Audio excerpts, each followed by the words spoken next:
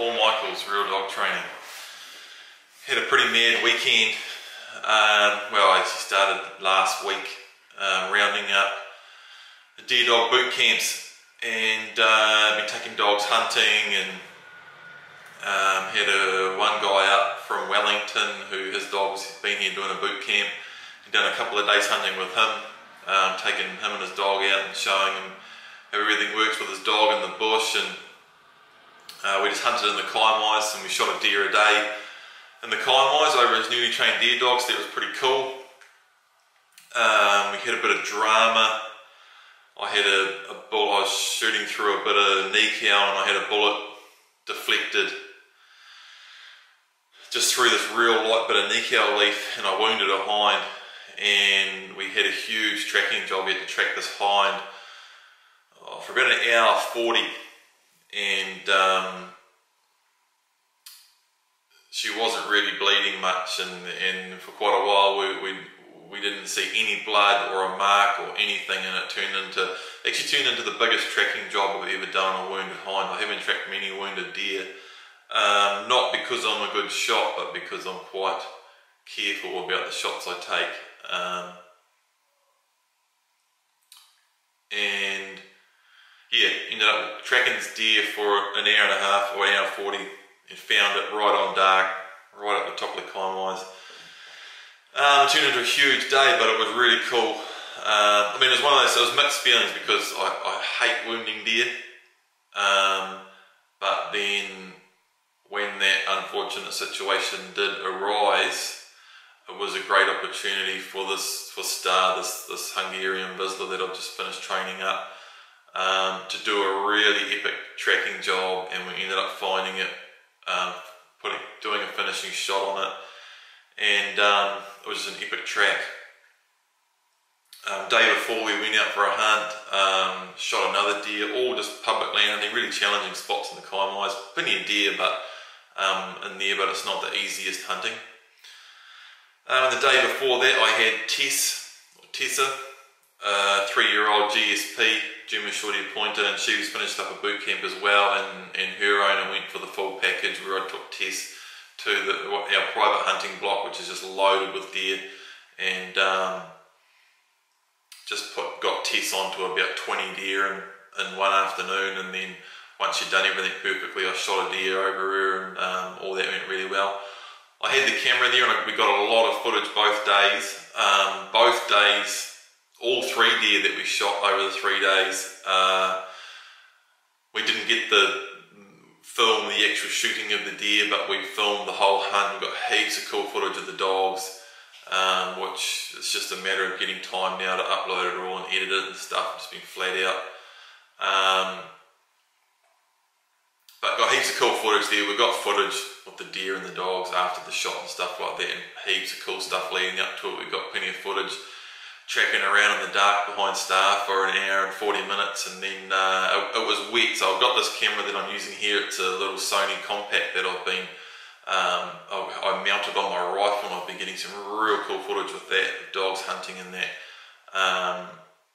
But all 3 days it was quite wet, and this Sony Compact isn't weatherproof at all. It's just a normal compact camera that I'm mounted to my rifle, and I've got one of these little guys, GoPro, that I've been doing heaps of footage of, training Print, the pup that we're doing the GoPro with, that we're doing the blueprint with, and I'm also, we've been carrying this around, but I don't have this mounted on the rifle, and all the times that the shot happened was quite quick, and we didn't get it.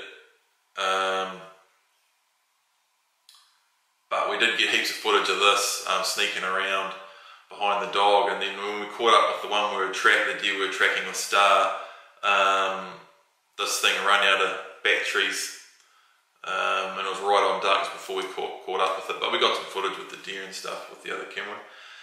But anyway, waffling on here. Today's training video, I just had a question through Big Game Indicating Dogs Facebook page, and it's a really common question that I get all the time. And it's at what age do I start hunting with my dog?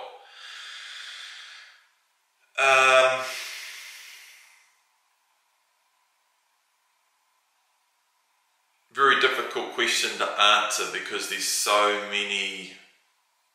There is no right answer to that because every dog's different. It depends on how well you've trained it, how often you've trained it, how consistently you've trained it, how you've trained it,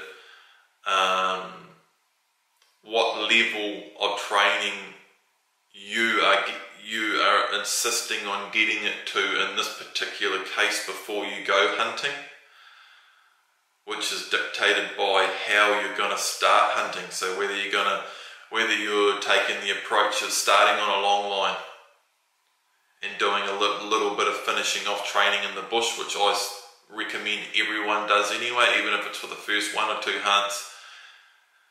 Have the dog on the long line, just dragging a short, light, long line, 5 or 6 meters long.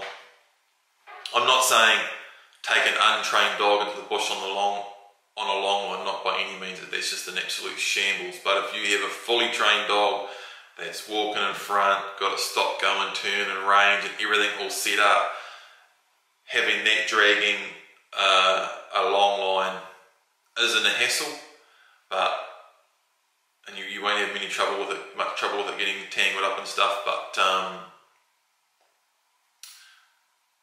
taking a completely untrained dog into the bush, especially high drive hunting dog into the bush and getting it on fresh deer sign with a long line on is just an absolute mess. It's just the dog's going ranging around in circles, getting tangled up, and it's all too fast. So man, like the youngest I've ever taken a dog hunting and had it work really well was Fly, and I had her hunting at 7 months old. I got her at 5.5 months old and trained her intensively a few times a day, 4 to 6 times a day for 6 weeks, and she was ready. And I started hunting her off the long line and it was good as gold, but that's the exception. I've had other dogs, high energy dogs that aren't as biddable, that they're over a year old and have had 12 weeks of long line training,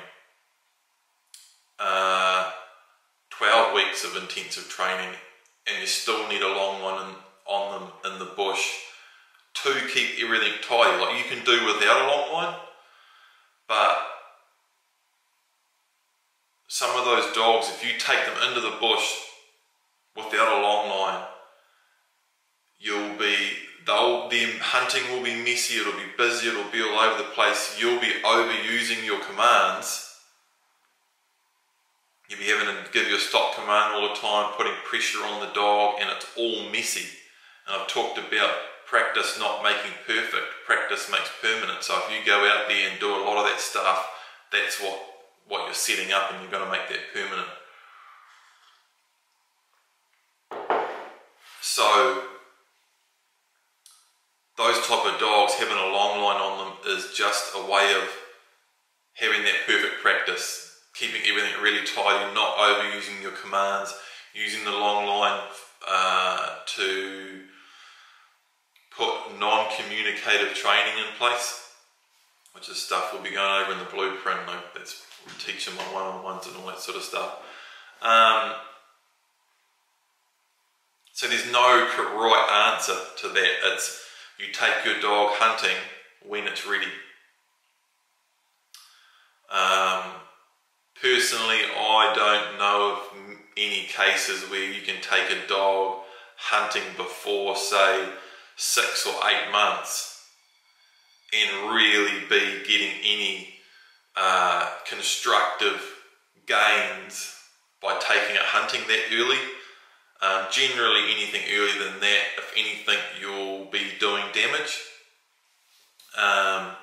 I started off Indy really, really young, but she was really good, really biddable, and she had a really good heel, and she done a lot of her early hunting in behind with Fly out front, so she was in behind on a good heel watching, and then at a suitable time I would give her a little turn out front and just keep chipping away, working at her range, her stop and go and turn and all of that. And I shot a few animals over her out there, but a lot of what she was doing at that age was all in behind, just watching and learning.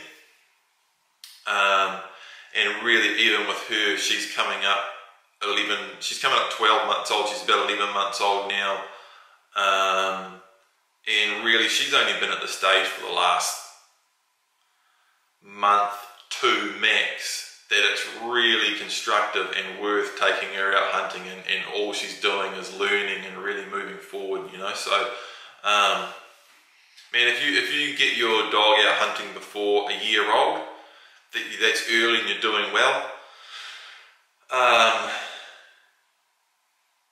Most dogs should be ready to hunt by 12 months old, but by no means is it like if your dog's 12 months old, you should be hunting by now, because that's all totally dependent on how well you've trained it. A lot of people come to me for one-on-one stuff and to do boot camps, and their dog's 3 years old and just an absolute shambles, and there's no way they should be hunting. So their dog's 3, and it's like, no man, stop hunting your dog. Let's get all your controls set up. Let's work on this for the next 2 or 3 months. They'll be in the boot camp for 6 weeks, and then I'll give them a heap of stuff to do after that, and then we move on from there.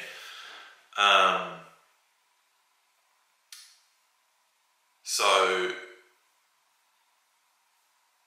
a dog's ready to hunt when it's ready. There's no set age, no set criteria, no set amount of training to do that you should have to do. In our boot camps, we can basically get any dog ready to hunt on a long line without being a shambles,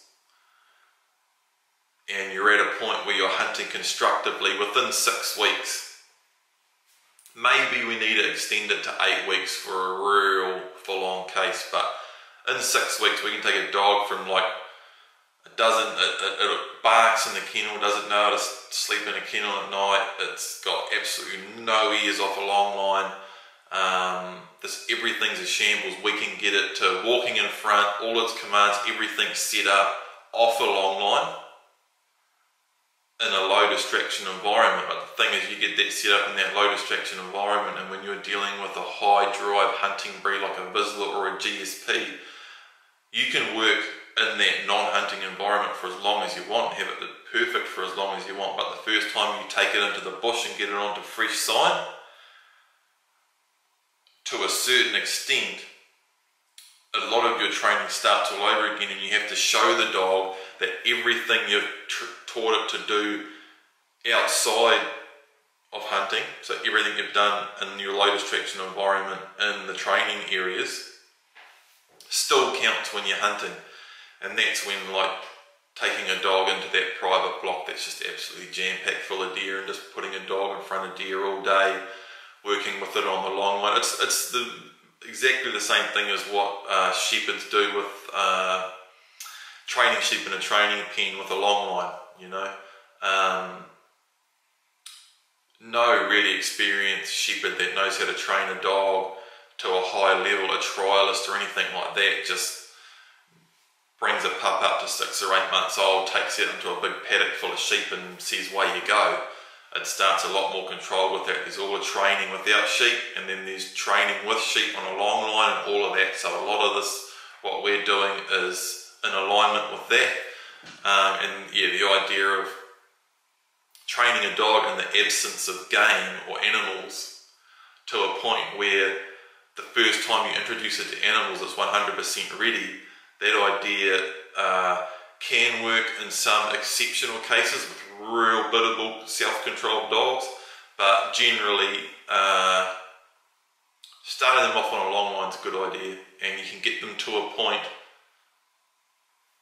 without game to where you can hunt them on a long line with around game, and it's easy. The dog is pretty much doing it all, and the long line's just there as an insurance policy and just to keep them a little bit in check. You obviously do using it the right way. You've got to know how to use them, a long line, properly. Yeah, 15 minutes, that's it. that's the video for today. It's been flat out. I'm having issues with internet connection. Uploading videos is a mission. But yeah, just keep chipping away and try to make them as often as I can. Been crazy busy over the last few days, but got a bit more time coming up over the next week or so. So I'll try to get making them more consistently. Done.